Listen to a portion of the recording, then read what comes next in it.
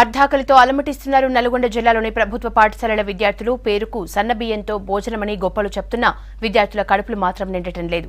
ఈ పథకం ద్వారా క్వాలిటీయే కాదు క్వాంటిటీ కూడా మెయింటైన్ చేయట్లేదు ఏజెన్సీలు. ఏదో నామమాత్రంగా అమలు చేస్తున్న మధ్యాహ్న భోజనంతో విద్యార్థులు ఇబ్బందులు పడుతున్నారు.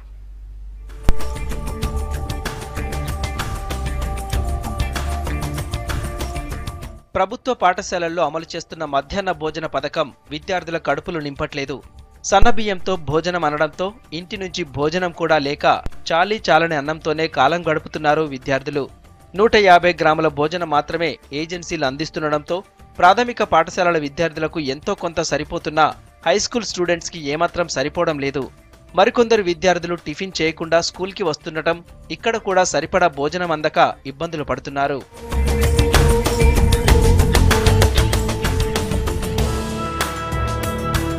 ఒక్కో విద్యార్థికి వారానికి 3 గుడ్లు పెట్టాల్సి ఉన్నా కొన్ని చోట్ల చిన్న అరటిపండుతోనే సరిపెడుతున్నారు ఏజెన్సీల నిర్వాహకులు.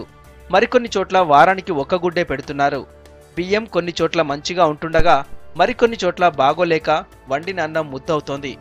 చారు నీళ్లలాగా, కూరలు చారులాగా ఉంటున్నాయి. రుచి పచి లేని అన్నం తినలేక విద్యార్థులు పస్తులుండాల్సి వస్తోంది.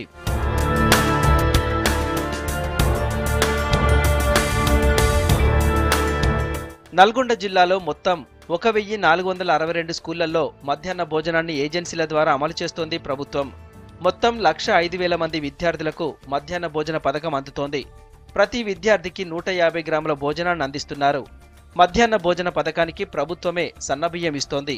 కానీ ఏ స్కూల్లోనూ నాణ్యమైన భోజనం అందడం లేదన్న ఫిర్యాదులున్నాయి.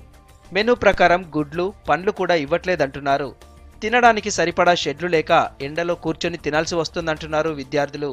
మధ్యాహ్న భోజనానికి సంబంధించి ముఖ్యంగా ఇలా ప్రభుత్వ పాఠశాలలో అదేవిధంగా సంక్షేమ హాస్టల్లో ఉన్నటువంటి విద్యార్థులకు నాణ్యమైన భోజనం అందిస్తామని చెప్పడం అనేది జరిగింది. సన్నబియ్యం ఇస్తామని చెప్పి గత ప్రభుత్వానికన్నా కూడా మేము భిన్నంగా వ్యవహరిస్తామని చెప్పి కేసీఆర్ చెప్పడం అనేది జరిగింది. దాన్ని మాత్రం ఈరోజు అమలు చేసే దగ్గర పూర్తి స్థాయిలో విఫలమైనటువంటి పరిస్థితి ఉంది. ఇలా హాస్టళ్లలో మక్కినటువంటి బియ్యం, అదేవిధంగా పురుగులు పడినటువంటి బియ్యం ఈరోజు అందిస్తున్నటువంటి పరిస్థితి. దాంతోపాటుగా ఇలా నీళ్ళ చారు ఏదైతే గతంలో ఏ విధంగా అయితే ఉన్నదో అదే మళ్ళీ పునరావృతం అవుతున్నటువంటి పరిస్థితి. కాబట్టి వెంటనే దాన్ని మార్చాలని చెప్పి ఈరోజు డివైఎఫ్ఐగా కోరుతా ఉన్నాం. ప్రతి విద్యార్థికి వారానికి 3 కోడిగుడ్లు అందించాలి.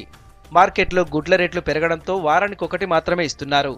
మరికొన్ని చోట్ల 2 వారాలకు 1 ఇస్తున్నారనే ఆరోపణలున్నాయి. స్కూళ్లలో వంటగదులు లేక చెట్ల కిందే వండుతున్నారు.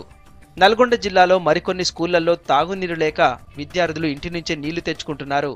పాఠశాలలో మధ్యాహ్న భోజన పథకానికి కేవలం ఇప్పటికి 8 రూపాయలు మాత్రమే ఇస్తా ఉన్నాం. దాన్ని రెండోసారి అధికారంలోకి వస్తే దాన్ని నిధులు పెంచి ఎక్కువ రూపాయలు పెంచిస్తామని చెప్పేసి హామీ ఇచ్చింది. కానీ ఇప్పటికే సంవత్సర కాలం అవుతుంది. ఈ రోజు ఖచ్చితంగా ఇప్పటి వరకు కనీసం మధ్యాహ్న భోజన పథకానికి 1 రూపాయి నిధులు పెంచింది లేదు. పారదర్శకంగా నిర్వహించే దాంట్లో అవి మొత్తం కూడా లోపం కనపడతా ఉంది. ఈరోజు విద్యార్థులు మధ్యాహ్న భోజనం సరైనటువంటి నిధులు లేక అక్కడ ఎవరు స్కూల్లో తినే పరిస్థితి లేదు. నిత్యావసర సరుకుల ధరలు పెరిగిపోతున్నాయి, పప్పు ధరలు పెరిగిపోతున్నాయి, గుడ్డి ధరలు పెరిగిపోతున్నాయి. ఎక్కడా కూడా గుడ్డి ఇచ్చే పరిస్థితి లేదు, పౌష్టికమైన ఆహారం ఇచ్చే పరిస్థితి లేదు. ప్రతి స్కూల్లో ఏజెన్సీ నిర్వాహకులు చేసిన వంటలను స్కూల్ టీచర్లు రుచి చూశాకే విద్యార్థులకు వడ్డించాలి. కానీ ఇది ఎక్కడా పూర్తి స్థాయిలో అమలు కావట్లేదు.